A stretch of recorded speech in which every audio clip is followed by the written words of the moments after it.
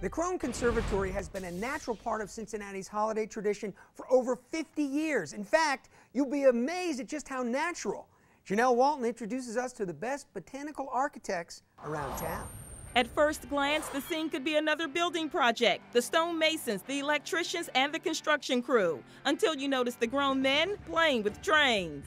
Last year was the first year that we put together this elaborate of a train set Christmas display at the Krohn. The installation staff has been dressing Krohn Conservatory in its holiday best for trains, trestles, and traditions. So you will have trains chugging along over your head, you have waterfall tumbling down the side, and then you realize that the buildings you're looking at are familiar buildings. They're things from Cincinnati. One of the new displays, the suspension bridge, is covered with thousands of pieces of hand-cut elm bark. It looks like stone until you get up close. All of these natural wonders blossom from inside Applied Imagination in Alexandria. The studio is a floral shop of buds, branches, and bamboo.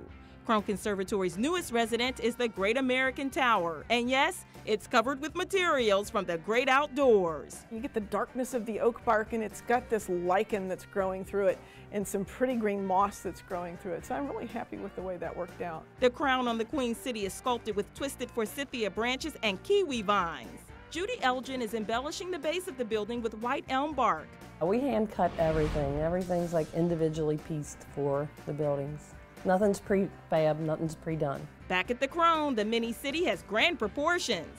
There is more than 475 feet of train track here at the Krohn Conservatory. If these were life-size trains, that would add up to about 2.6 miles of track. Trains, Trestles, and Traditions is on track to be part of your holiday celebration through January 6th at Krohn Conservatory.